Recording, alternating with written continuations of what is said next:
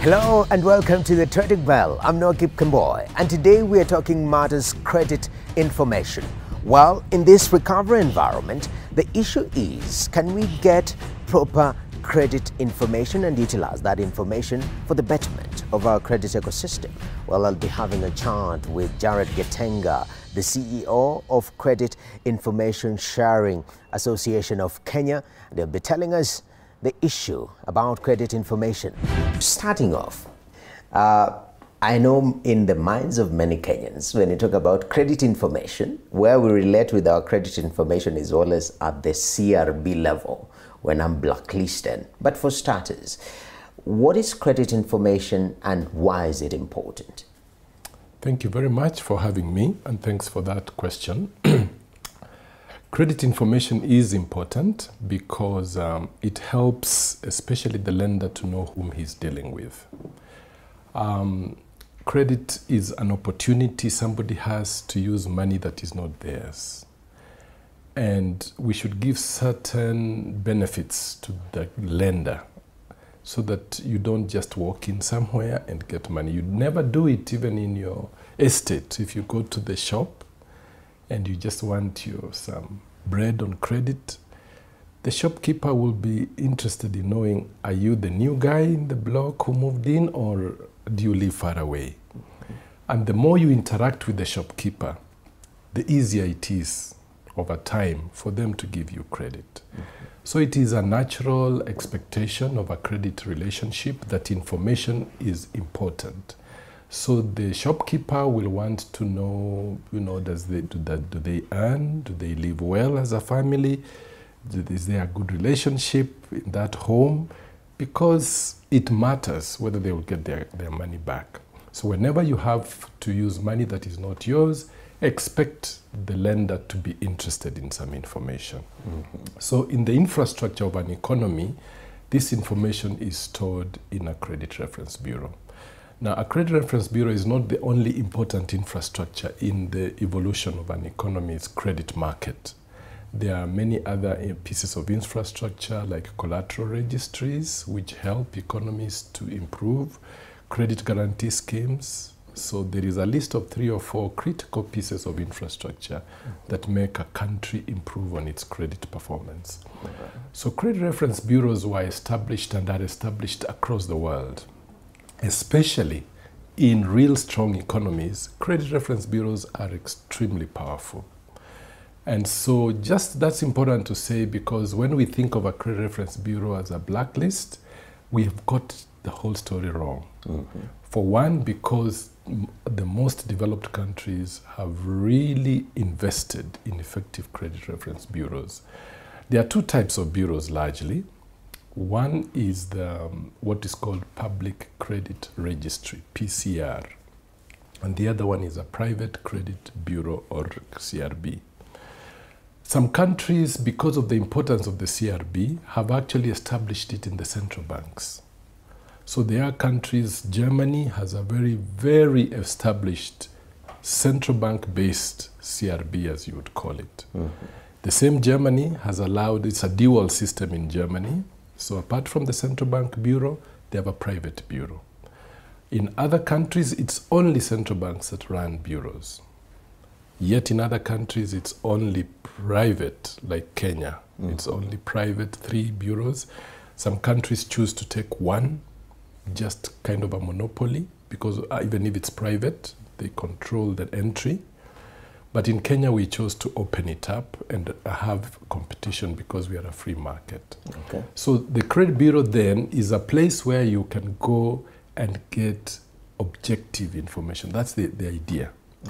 So instead of me relying on or having to look around as a lender, I want to look at your accounts, I want to consult you, send somebody to check whether you really live where you say you live. The bureau establishes first the identity of the person, because again, people change identity, or they borrow in different names. So the bureau collates the information that you gave to a SACCO versus what you gave to a bank in terms of identity. So if I used 2 names in one place, 3 names in another, two other names in an MFI, they take that and try to confirm that this is the same person. They check with the government registry of identity, and then they collate that. So that's one of the roles they play, just to confirm that this is the same person, because we share names. So if, you might be mistaken to be the other Noah who failed to pay their loan. So a bureau is good, because then if you pay your loans, you will not get mixed up. Your record will not be mixed up with somebody who didn't pay because you have the same name. Okay. So they try to establish identity of the person, they get the ID, passport, and they put that together. It's a very sophisticated system. The other thing they look at now is your history. They try to establish what is your character in terms of loan repayment. And it is not to say that if you failed to pay a loan or an installment sometime, that becomes the end of you. That's why, of course, scoring comes in. What kind of person are you historically? And how can that be projected to your future behavior? So there is a science behind it, data science, that is used by credit bureaus to kind of predict the future, give some element of comfort to the lender, especially because most lenders are not even using, some are using their own money, others are using depositors' money to lend. So we really need to be sensitive to the need of a credit bureau. Definitely, and I'm glad you're able to establish the definitions for starters. So when you talk about CRB, it's not just about listing defaulters, but having all the information that a lender needs to effectively lend to you, which is very important. Now, I mean, when the mobile applications, mobile lending applications came into the market, we saw a spike of uptake of credit. And that opened a new can of worms in regards to matters collecting credit information and properly utilizing that. And the question that comes in this regard, default rates have been so high, and therefore the listings, You've seen the government come in with credit repair, framework, which is very important. But for starters, has data, credit information been helpful in trying to resolve this issue of non-performing loans, especially from mobile lending? Yeah, it's good you mentioned that mobile lending really grew and extended the opportunities for many Kenyans to access credit. And I would like to tie that to the first question you raised about credit information. Because what is it that caused mobile lenders to be so comfortable lending to us so easily? Again, it was credit information. So we need to give credit where it's due, because credit information helps digital lenders to make quick decisions without meeting us face to face. So they have a certain algorithm based on credit information that enables them to say, this person, based on either his identity or their credit history, are good to lend. And so we are grateful that this country has been very innovative in the use of access to credit, and mobile lending has really grown. But in all lending environments, there are defaulters, and they are good payers. So, the conversation needs to be fair. It needs to be balanced. In fact, there are more good payers than there are defaulters in our economy. And that's true for both traditional lending as well as mobile-based lending. So the information that goes to the Bureau is both positive and negative. And the minority are the ones who default. And we cannot say that information should not be disclosed. And so for the sake of mobile lenders, both those who pay and those who don't found themselves in the system. Now, the ease with which we get credit on mobile tends to make people feel like that's the ease with which they should default, even people who can pay. So there's a temptation not to pay. And therefore, when that information goes to the Bureau, then you find a lot of hue and cry. hullabaloo about blacklisting. This word blacklisting, if it were possible, should be eliminated from the dictionary, especially when it comes to credit reference bureaus. It's not there. I've gone to credit bureaus and I've asked them, where is this blacklist that people talk about? It doesn't exist. There is nobody in Kenya who is blacklisted. There is no list called a blacklist in a bureau. So those who are unable to access credit after defaulting, what do you call that? I'll come to the two problems that have really affected our mechanism in Kenya. Those who default traditionally should just have a lower score. And there are people, there are lenders who are interested in lending to low-risk customers at higher interest. They make their, if they can guarantee themselves that this guy is going to pay anyway, perhaps by putting in stronger terms of credit, maybe asking for security. Some people specialize in low-risk customers and they make their money there. So the problem that has caused, that the bureaus have suffered is twofold. It's caused by two factors. One, there are lenders who have definitely mistreated defaulters. They have simply said they don't want to see them. To be fair to those lenders, they have a risk appetite that does not entertain, defaulters. So, every lender defines their risk appetite. There are lenders who are interested in low-risk customers, and maybe we have not spoken a lot about that. And so blacklist, I say, doesn't exist because there are lenders who would be interested in who has a bit of a low risk and I can charge a higher interest because nobody else is going to be excited about lending to them.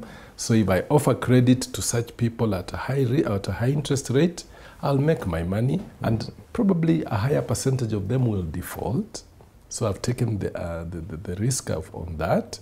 And those who will pay, I would, because they really need credit. They have been defaulters, but they will pay. I'll make money because I'll charge them higher than I would normally do.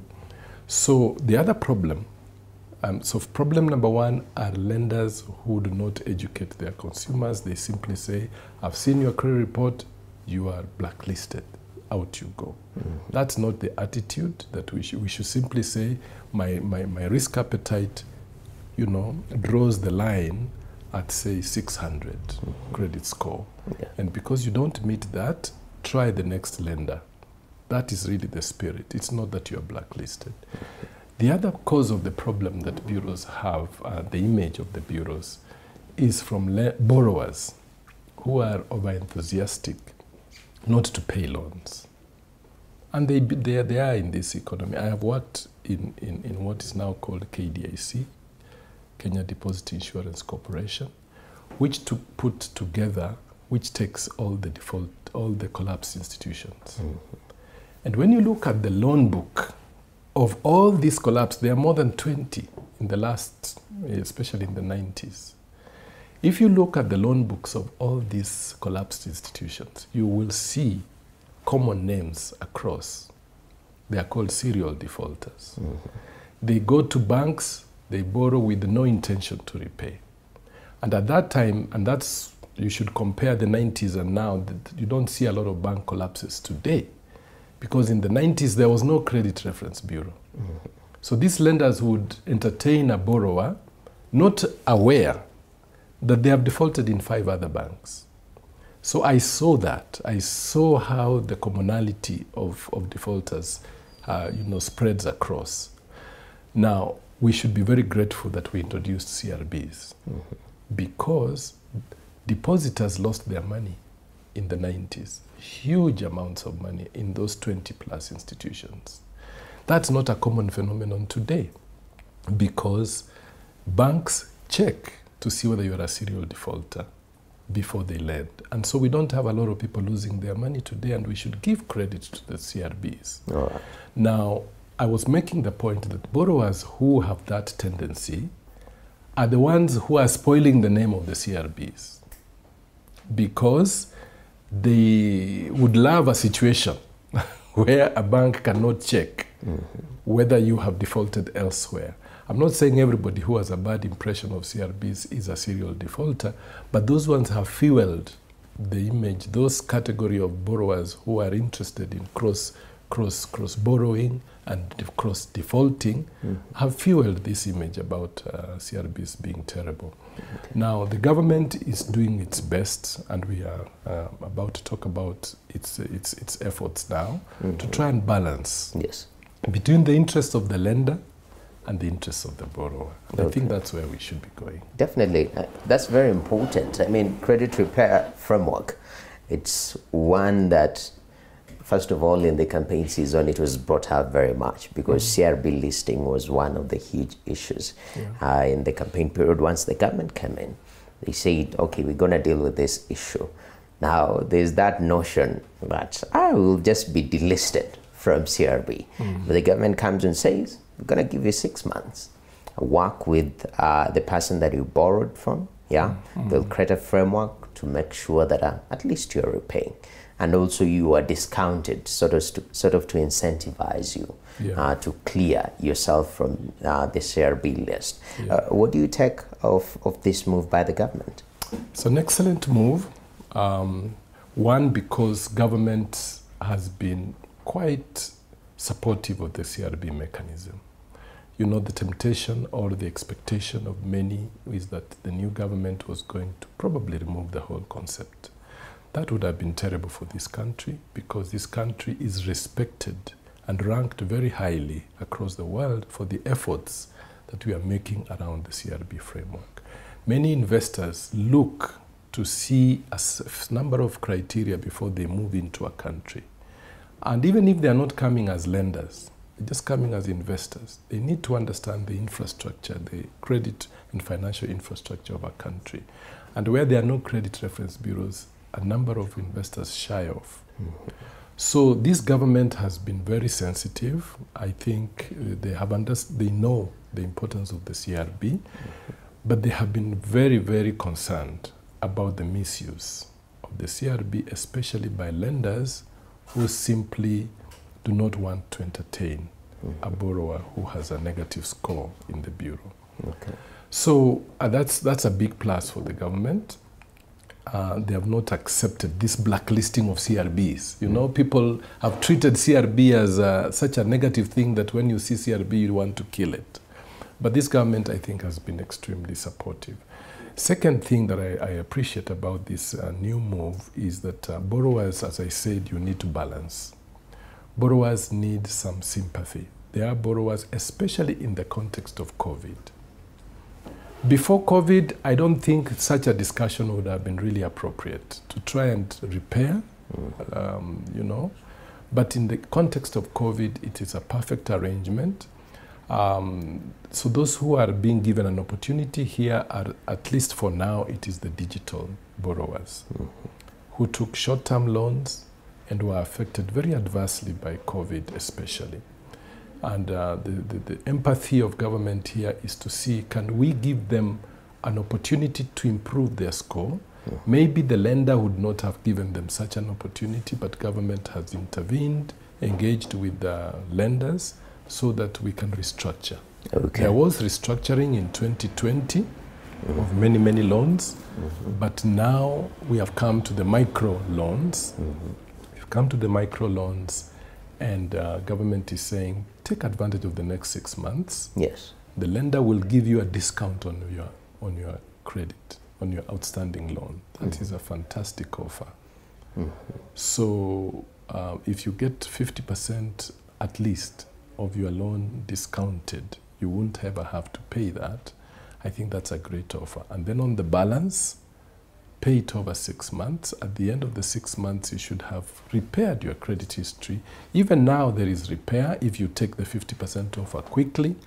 There is an immediate reclassification of the credit. So that improves the score. What do you think these digital lenders are thinking?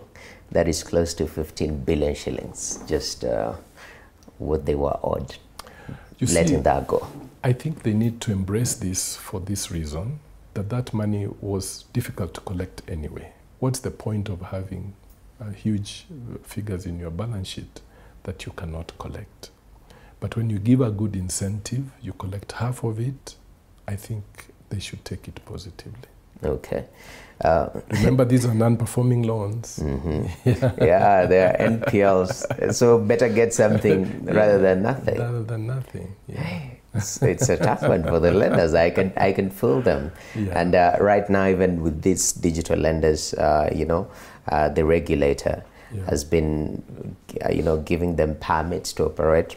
A number of them have not yet received. Correct. Yes. It's important to clarify that the program that the central bank announced recently is not really yet to all digital lenders.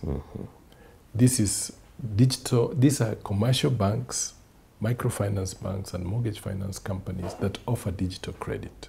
That's where this program is targeting at the moment. Okay. So those lenders have had a conversation with government and they have agreed on this. So it is not something that government is imposing on them. It is not yet, at least for now, a conversation affecting the other digital lenders that were, for example, applying recently for licenses. This has been quite an enlightening conversation. Mr. Jared Getenga, CEO, Credit Information Sharing Association of Kenya, popularly known as CIS Kenya, saying that it's important. Credit information is actually a critical block, the cornerstone when it comes to improving the credit the credit environment of the nation. And he says that in this period where small businesses are rating, formalize your business so that it gets its own rating, different from your scoring. And that helps businesses grow. You're able to acquire credit. But most importantly, on an individual level, he's touched on the, credit repair framework, which is also very important to make sure that people are given an opportunity to get off CRB. Well, that's been our conversation. I'm Getenga. I leave you with the markets.